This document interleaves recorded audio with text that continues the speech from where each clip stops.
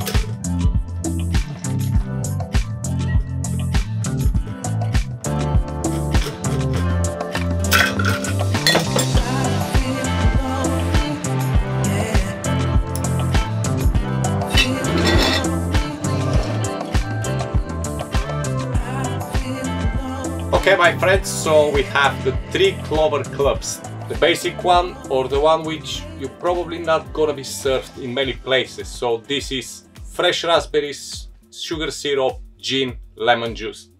Absolutely simple. So let's give it a try.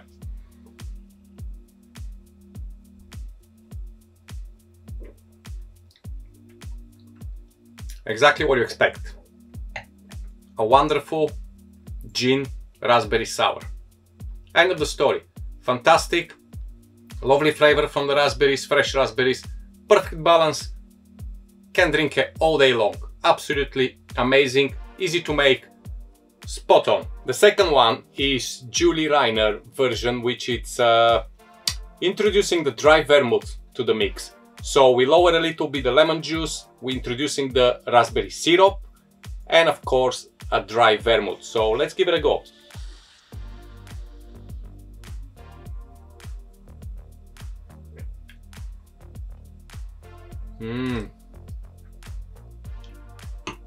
Now here we go, the gin sour is turning to something else here. We have these herbal notes from the vermouth, a little bit more tart and a dry on the tongue, which is expected because of the dry vermouth, and obviously the lemon is down, so we don't have too much acidity, but because it's a raspberry syrup, you don't have fresh raspberries and a sugar syrup like in the basic one.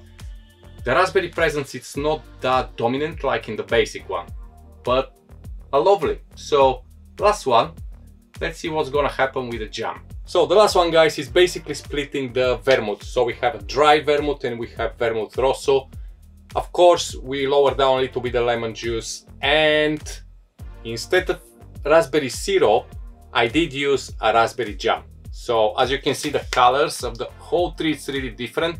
The basic with the fresh raspberries, fantastic rich color. Then you have with the syrup, the expected color, which is a pink. And here, because we have the jam and we have the sweet vermouth, which is a rosso, it's more on the dark side. So let's give it a try.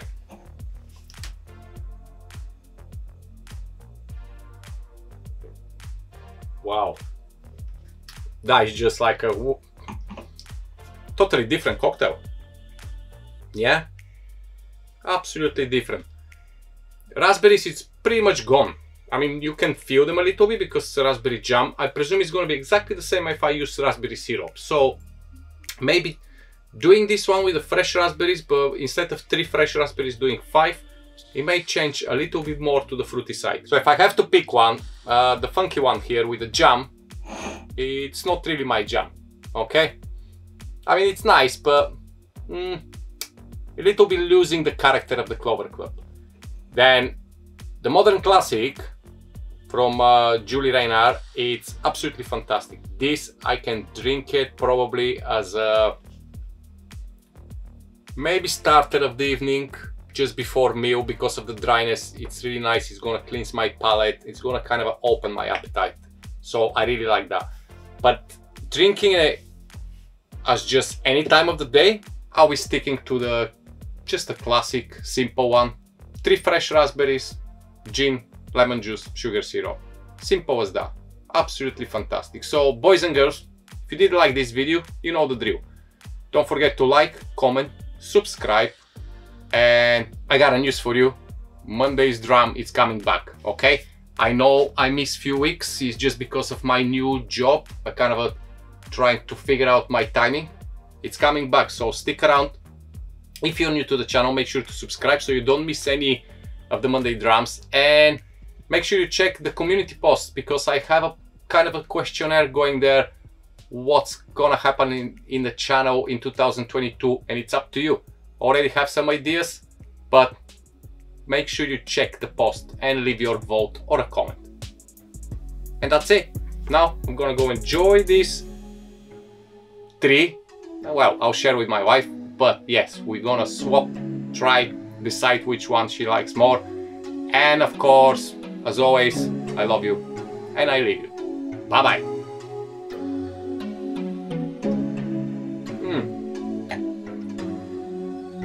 Best one, the best one.